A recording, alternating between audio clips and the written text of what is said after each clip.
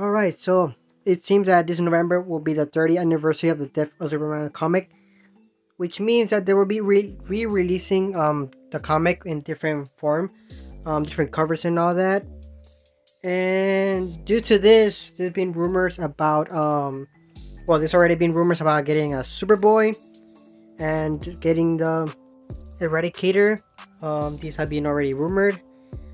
So this brings me to believing that we might also get Steel and Cyber Superman, which are popular characters that I know a lot of people love.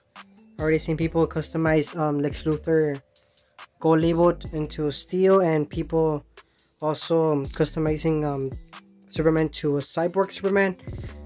So with these figures, there's 4 in total. And what does McFarlane do when there's 4 figures about the same comic book? He does a build-a-figure, just like what they did with Arkham City. 4 figures equals the Solomon Grundy. So I wouldn't be surprised if they combine those, if we get those 4 figures and we'll be able to make a Doomsday build-a-figure. I know people will probably want him to be a mega figure, since the mega figures are much bigger than the build-a-figure. But I mean, the 30th anniversary is coming up in November.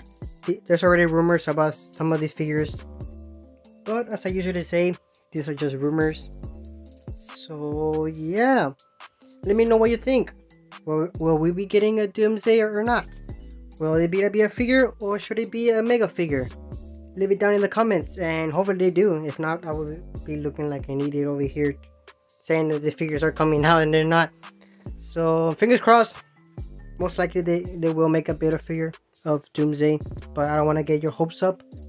And I also want to apologize for you guys waiting a long time for this video. And this is gonna be a short video, and you waited a long time just to get this video. But so yeah, sorry about that. And like I always say, these are just rumors, but you know how rumors usually go. They tend to become true. So yeah, thank you guys for watching. I'll see you guys in the next one.